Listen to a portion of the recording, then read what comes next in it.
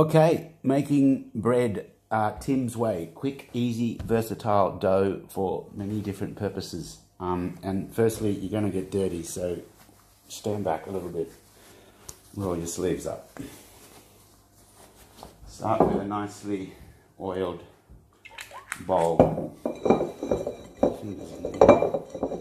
They're really important. You get carried away with quantities and details in recipes. One of these is 2 cups. About 1 to 1.5 cups of flour will make 1 piece of, say, pizza dough or a little loaf of bread. So that's 2. I'm going to go some wholemeal as well.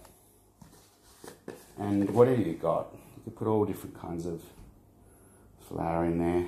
Don't get too carried away at the supermarket. There's a wall of different kinds of flour. It's all the same stuff, ground up grain that we planted across Australia and destroyed those crops I told you about before. Anyway, so that's it. Now add water. No, sorry, one step too fast. Yeast. Really important if you want your bread to rise. You're going to need a little bit of yeast if you want some sponginess, lightness in it.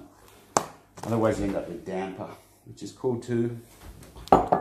So let's start with a nice clean container. And you want to have lukewarm water, so which is essentially boiling water with cold water.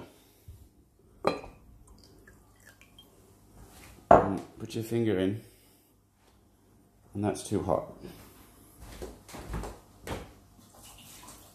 You want it to feel like how you might bath a baby.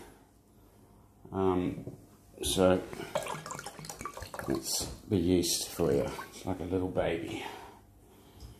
Almost got it. Yeah.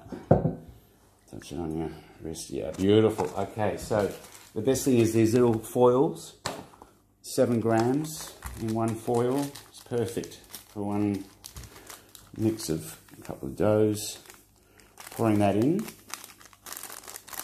And then I'm going to add some honey, which I've already done. This is to activate the yeast, to make it dance. I've just added honey with a little bit of hot water to make the honey melt. You could also use a little bit of sugar.